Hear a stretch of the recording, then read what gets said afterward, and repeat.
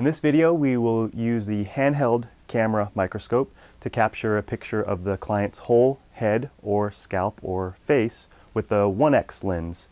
I will be using the D-Light microscope, using our client as an example client to capture images of the face and head.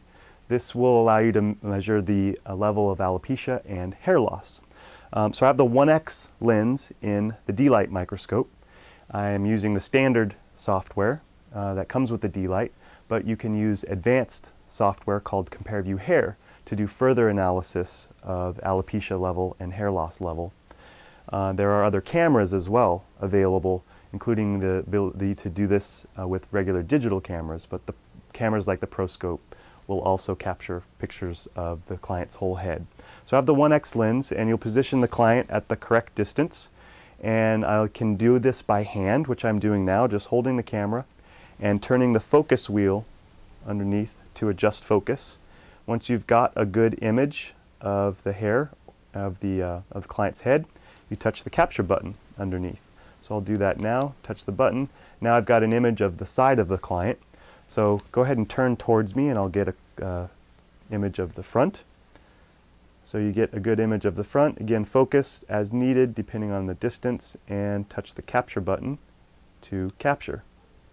You can also use a stand of various types. This is our gooseneck stand.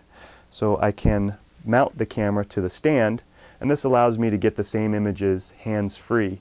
I can focus. This improves the steadiness of the image, and you can get adjustments. Take a capture. Go ahead and turn to the side, and we'll capture a side shot with the stand. And it may also at various points be important to get an image from the top. So you can also position the camera above the client, focus as needed, and capture a button of the top of the head, which I'll do now. Touch the capture button. So now I've got several images of this client's whole head captured for comparison and for review. So you can track the progress of a specific regimen of hair care or hair restoration as you go. So we'll click on some of these images to see the samples.